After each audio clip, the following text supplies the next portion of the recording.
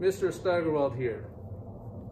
Wear your mask. Okay, we're going to do something called the elimination method.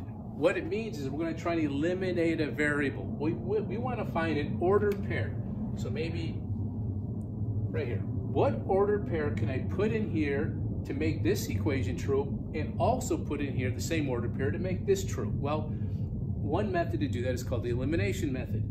We want to eliminate a variable. See, 2 and 3, I don't know, I got to manipulate top and bottom. We're here, what can I do to the y? So when I add these together, I'm going to eliminate the y's. Well, I could see it a mile away. If I multiply this bad boy by -2, and I like putting it off to the side so I follow what I'm doing.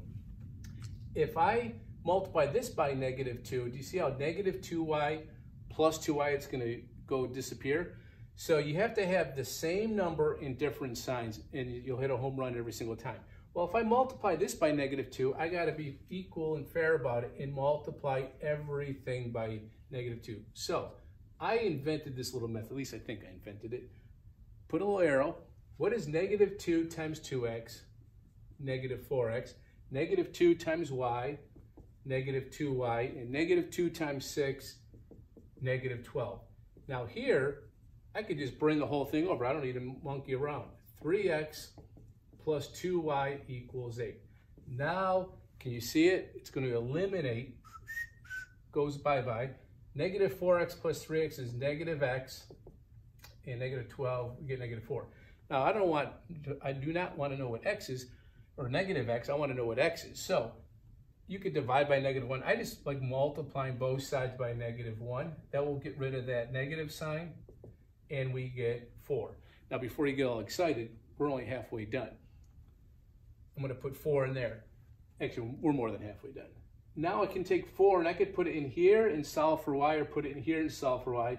I like working the easy way, so I'm going to put it in this one. Seems a little simpler. 2x plus y equals 6. I substitute in for x there. I get 8 plus y equals 6. Subtract 8 on both sides. Y equals -2. Now, if I'm taking a test, I want to check my work. That's why I love math, because you could many times check your work. So let's go in here. 3 times 4 plus 2 times -2. Does that equal 8? Well, what do we got? 12 minus 4 equals 8. Check.